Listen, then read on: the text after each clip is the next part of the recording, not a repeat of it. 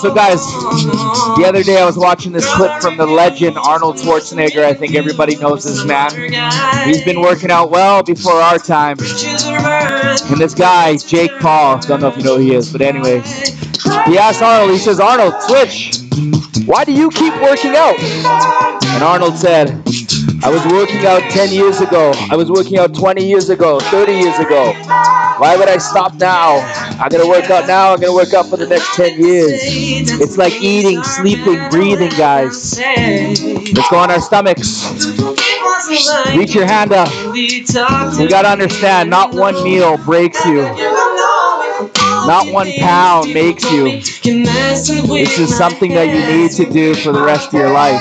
It can also be something that you regret. Twitch, as you get older, what is the opposite of taking care of yourself? Not taking care of yourself. Right now, you might be able to muscle through it. You might be able to power through your day with drinking coffee and whatever it is that you're using to keep you alive. But eventually, that fuel source is going to run out, and you're going to heavily rely on your fitness. Reach your hand out to the side. So if you jump on the scale and you feel like everything you've done did nothing because your scale didn't move the way that you liked it, guess what? That is not the answer. That is not the solution. It is just a number. Other side. Having said that, you must have some type of starting point, because there's a point where you don't want to go back to. And there's also a point where you want to get to.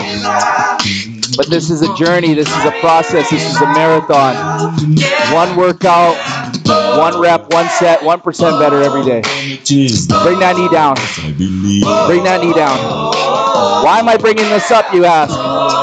Because we're wrapping up a belly burn challenge right now. And it's always in that last kind of 10 days where people start to fall apart. They get nervous, they get anxious, they're not happy with where they're at, and then they forget about the other 14 days laying on your back of where they were dedicated, where they did crazy workouts, where they tracked their food, where they meal prepped. They went to bed early, they made multiple workouts. You're telling me that one day a race is 28 days of hard work? I don't think so. Switch it up. So don't get discouraged, but also don't fall off. You can fall off, but you can't get off. Because this train keeps going now.